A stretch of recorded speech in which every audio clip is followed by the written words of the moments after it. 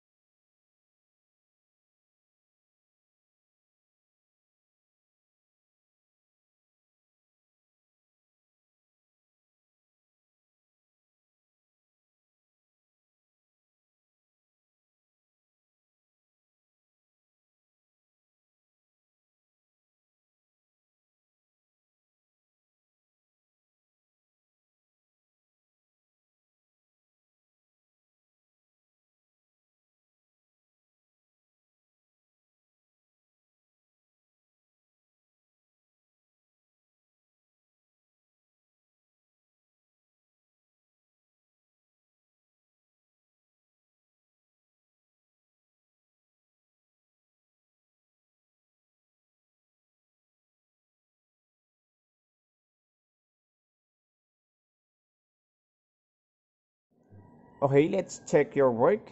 So for the statement number 1, cytokinesis is also referred to as the late telophase. The correct answer for number 1 is true. For statement number 2, during anaphase, the chromatin materials start to condense, forming discrete chromosomes. The correct answer for number 2 is false. For statement number 3, the cell cycle has 2 parts, interphase and cell division. The correct answer is true. For statement number 4, during telophase, the chromosomes have reached the opposite poles of the cell. The correct answer is true. And then for the last statement, during G1, the cell decreases in size. The correct answer for number 5 is false. Okay, we're done in the first activity. So let's proceed to our lesson proper, so which is the cell cycle or the mitosis. The ability to reproduce in kind is a basic characteristic of all living organisms. So in kind, it means that the offspring of any organism are closely resembled their parent or parents. In sexual reproduction, it requires fertilization. So it is the union of gametes from 2 individual organisms resulting in a fertilized egg or zygote. The countless cell divisions subsequently occur in a controlled manner to produce a complex multicellular organism. In other words, that the original single cell is the ancestor of every other cell in the body. Once an individual is fully grown, the cell reproduction is still necessarily to repair or regenerate tissues. So like for example, new blood and skin cells are constantly being produced. All multicellular organisms use cell division for growth and for the maintenance and repair of cells and tissues.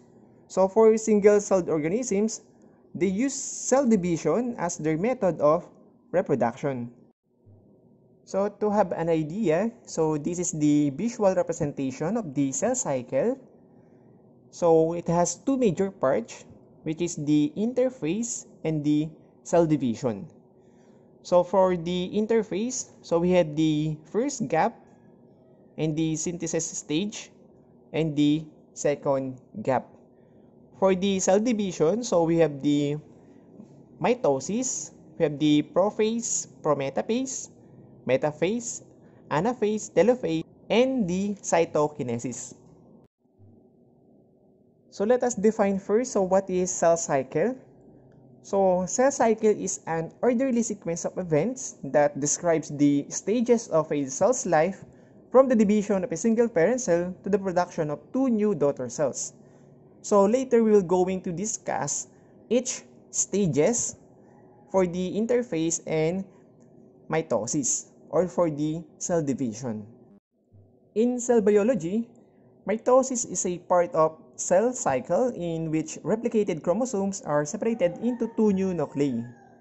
So in the cell division, it gives rise to genetically identical cells in which the total number of chromosomes is maintained. So in mitosis, both the parent and the daughter nuclei are at the same ploidy level or diploid for most plants and animals. While for the meiosis, it employs many of the same mechanisms as mitosis. So however, the starting nucleus is always diploid and the nuclei that result at the end of the meiotic cell division are haploid. For the nuclear division or the karyokinesis is usually followed by the cytoplasms into two or the cytokinesis. Has anyone ever told you that you were going through a phase? In cell biology, it is defined as the period within a cycle of change. The cell cycle has two major parts. So we have growth and preparation or the interphase and cell division or the mitosis or meiosis. In cell division, in turn, is divided into two stages. So we have the karyokinesis and the cytokinesis. Dito sa ating presentation, so pinapakita dito yung two parts ng cell cycle, so which is the interphase and the cell division. For the cell division naman, so nahahati ito sa dalawang stage, which is the karyokinesis and the cytokinesis. Before we continue our main discussion, so let's have our second activity. So we're going to answer these three questions. So for question number 1, which phase of cell cycle is the longest? For question number 2, which is the shortest? Question number 3, what do you think is happening to chromosomes when the cell is the end of G2 or the gap 2 or the second gap phase prior to mitosis? Okay, let's check your answer. For question number 1, which phase of cell cycle is the longest? So the answer is interphase. For question number 2, which is the shortest? The answer is anaphase. For question number 3, what do you think is happening to the chromosomes when the cell is at the end of the second gap phase prior to mitosis? So the answer is the cell's DNA material is replicates. We already mentioned that the cell cycle has two major parts, which is the interphase and the cell division. So in our discussion, we will focusing on the mitosis that involves the cell division of body cells or the somatic cells. So during interphase, the cell grows and the DNA is replicated. During the mitotic phase, so the replicated DNA and cytoplasmic contents are distributed, and the cell divides to produce two identical daughter cells. The question is, how does the cell prepare for mitosis while in interphase? So in interphase, it is the part of the cell cycle through which the cell undergoes normal growth processes while also preparing for cell division. So in order for a cell to move from interphase into mitotic phase, so many internal and external conditions must be met. The interphase is the longest part of the cell cycle. So typically, about 90% of the total time of the cell cycle. So dito sa ating presentation, meron tayong 3 stages of interphase. So we have the first gap. The second one is the synthesis stage. And also we have the second gap. So ang mga phases ng cell cycle ay nangyayari kasama ang tinatawag nating cell cycle control system o kilala din bilang cell cycle checkpoints. So ano nga ba yung cell cycle checkpoints? So it is driven by a built-in clock that can be adjusted by external stimuli like sending chemical messages. Ano nga ba yung function ng cell cycle checkpoints?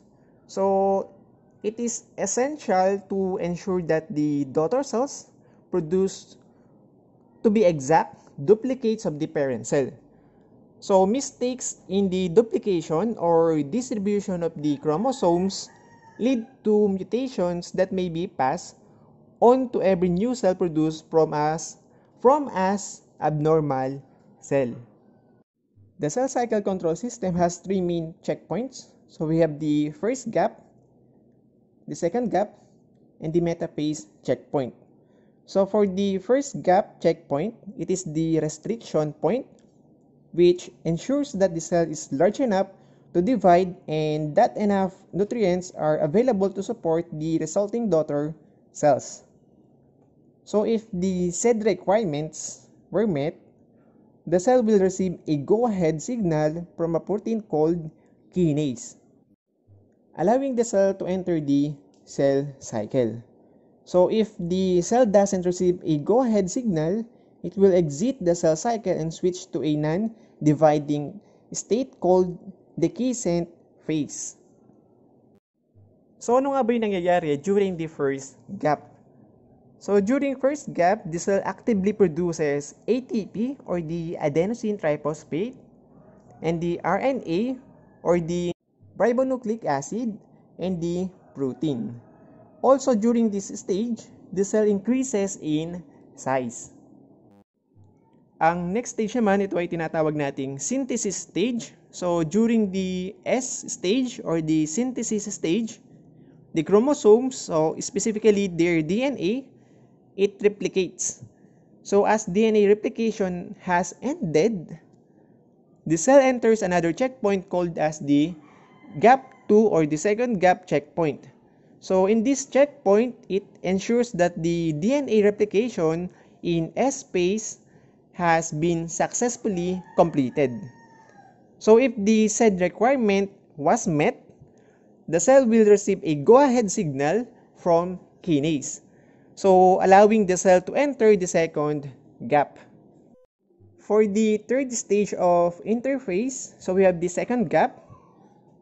So during the second gap, the cell organelles duplicates.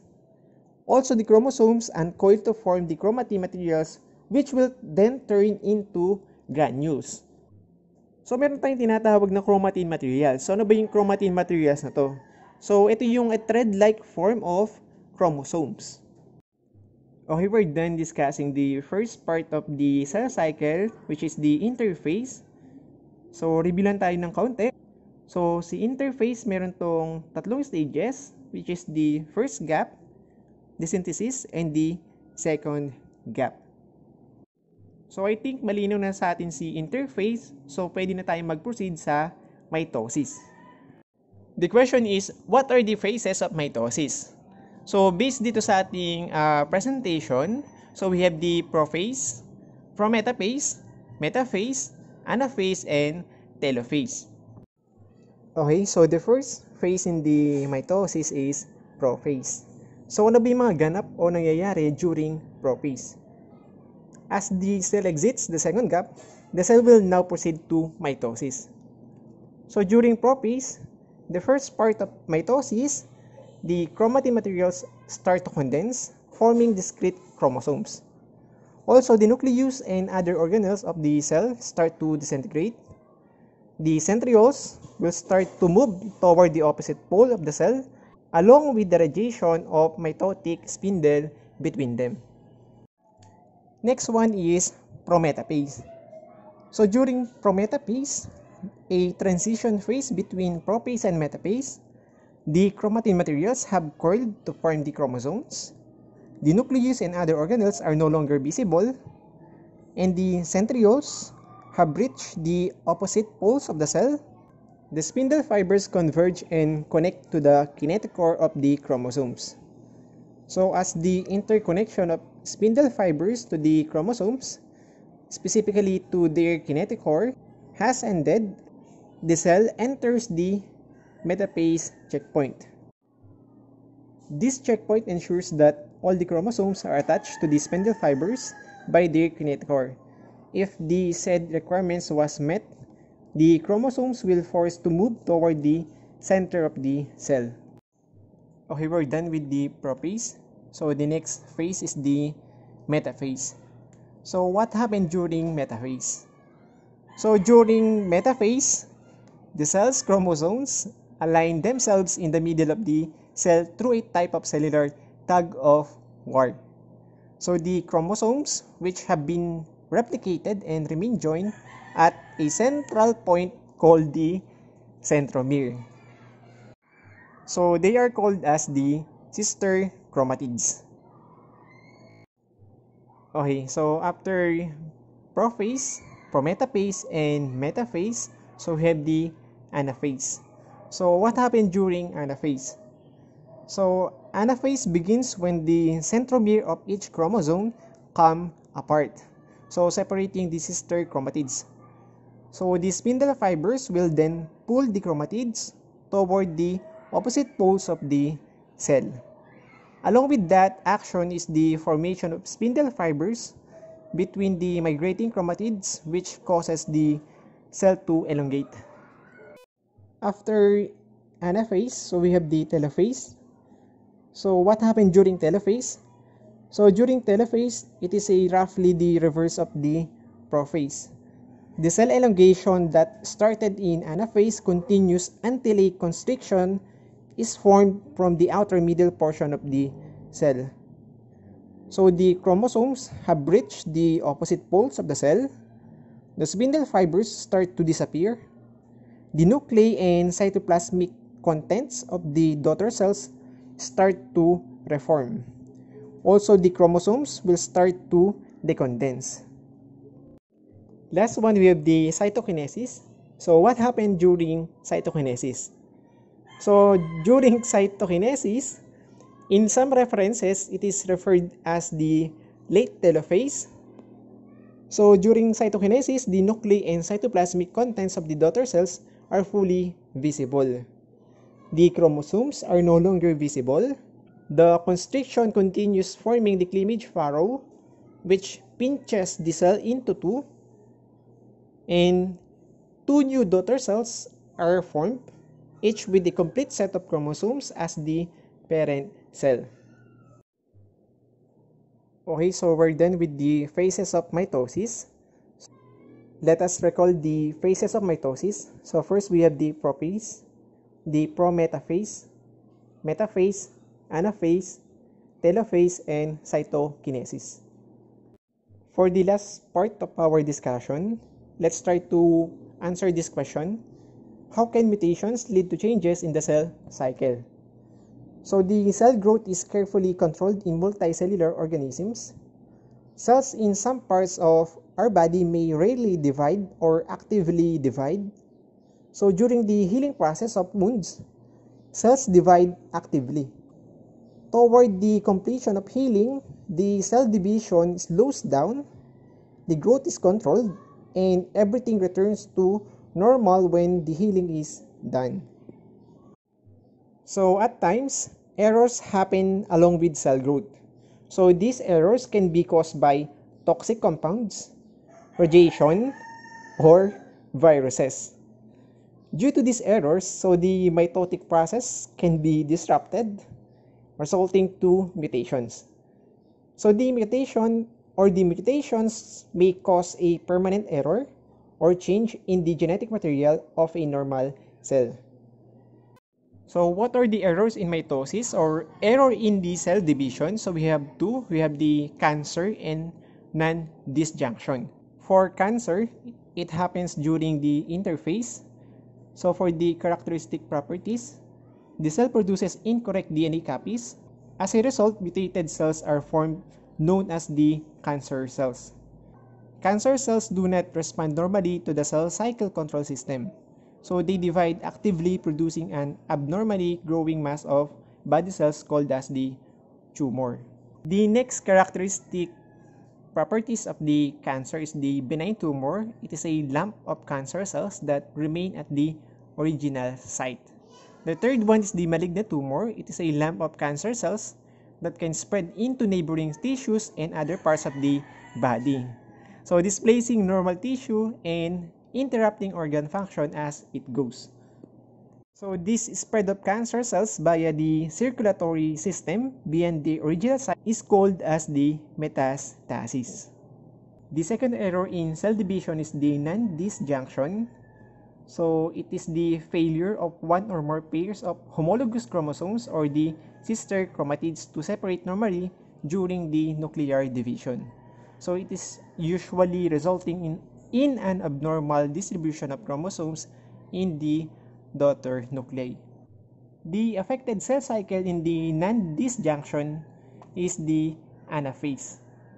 So the characteristic properties, the chromosomes or the sister chromatids failed to separate that made two chromosomal mutation. Another characteristic is the mosaicism. So it is the condition or it is a condition in which cells within the same person have different genetic makeup. In this condition can affect any type of cell, including the blood cells, egg and sperm cells. So those are some common errors in mitosis. So we have the cancer and the non-disjunction. So let's see how well you have enjoyed the amazing world of cell cycle and mitosis by answering the following questions. For question number 1, chromosomes are duplicated during what stage of the cell cycle? For letter A, first gap phase. Letter B, synthesis phase. Letter C, prophase. Letter D, prometaphase.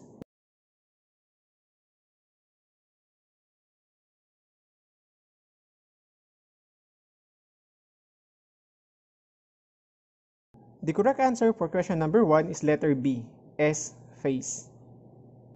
Question number 2, which of the following events does not occur during some stages of interphase?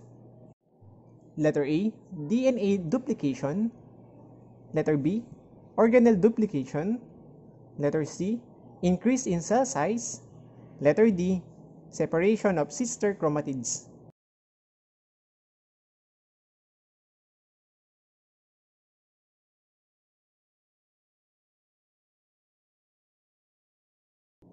The correct answer for question number 2 is letter D. Question number 3. In which cell structure do mitotic spindles arise from? Letter A, centromere. Letter B, centrosome. Letter C, kinetochore. Letter D, cleavage furrow.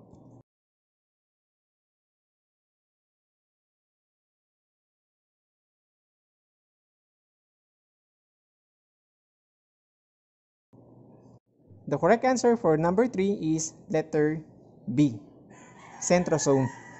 Question number 4. Which stage of mitosis is characterized by the attachment of mitotic spindle fibers to kinetochores? Letter A, prophase. Letter B, prometaphase. Letter C, metaphase. Letter D, anaphase.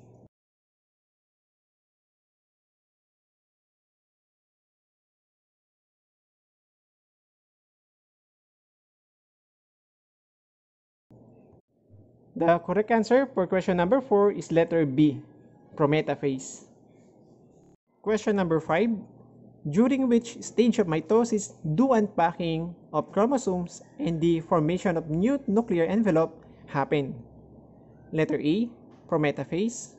Letter B, metaphase. Letter C, anaphase. Letter D, telophase.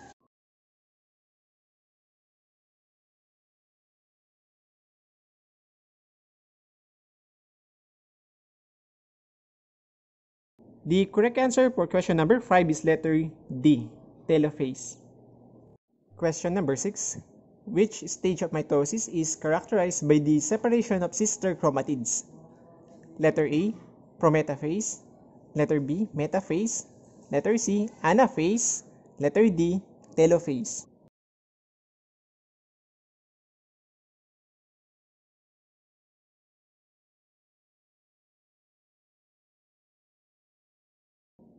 The correct answer for question number 6 is letter C, anaphase. For question number 7, what structure forms by the fusing of Golgi vesicles at the metaphase plate of dividing plant cells? Letter A, cell plate. Letter B, actin ring. Letter C, cleavage furrow. Letter D, mitotic spindle.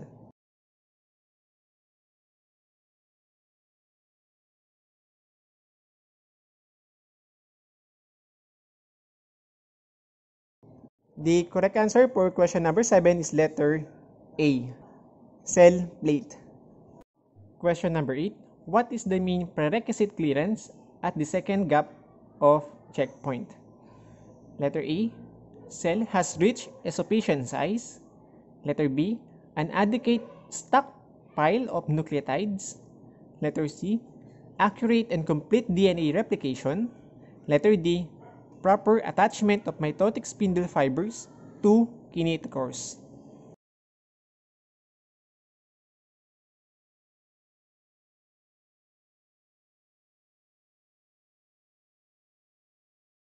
The correct answer for question number 8 is letter D. Question number 9. Which of the following phases of mitosis is essentially the opposite of prophase in terms of nuclear changes? Letter A, telophase. Letter B, metaphase. Letter C, interphase. And letter D, anaphase.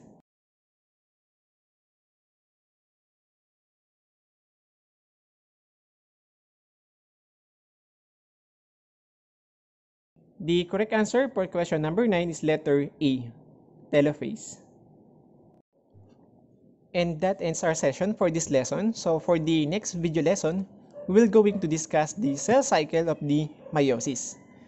If you have questions or clarifications, you may type it in the comment section or message me in my Facebook account. Huwag rin kalimutan mag-subscribe sa ating channel para updated tayo sa mga susunod na video lessons. Special thanks to Senior High School Module Development Team of the Schools Division Office of Bataan.